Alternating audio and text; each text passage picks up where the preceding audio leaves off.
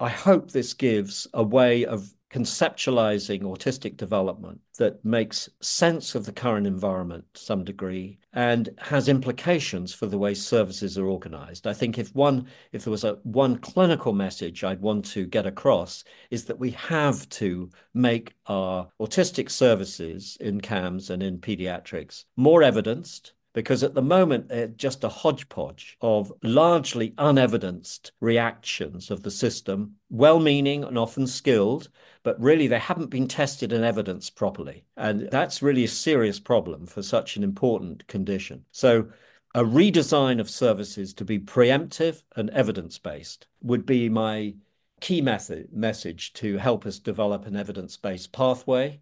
And the other big message for clinicians is we need to co-produce our services. And, many clinicians are totally on board with this, but I think we need to be working with autistic community, with autistic people that we know, and with parents of autistic children, all the stakeholders, to co-design our services well, but within an evidenced and I would say preemptive pathway. Let's start on the right foot from really early on. And then I think a lot of things will become much easier, clearer, and you'll have a lot of much happier families.